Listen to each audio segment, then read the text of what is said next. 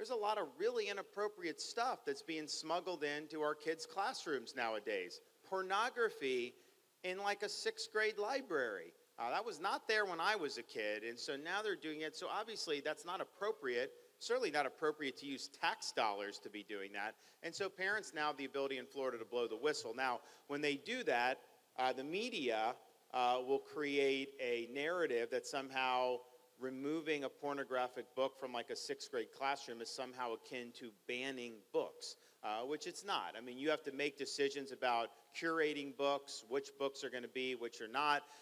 For every one book you have about George Washington, there's probably 20 that you could have, and you just make decisions. Doesn't mean you're banning the other 20 books. No, you're just curating.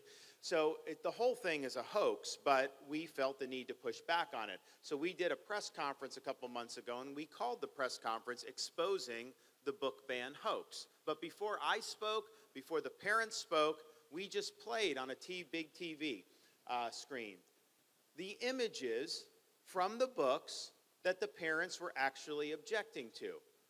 The local news stations had to cut their live feed because they said it was too graphic. Well, if it's too graphic for the 6 o'clock news, how is it okay for a 10-year-old school child?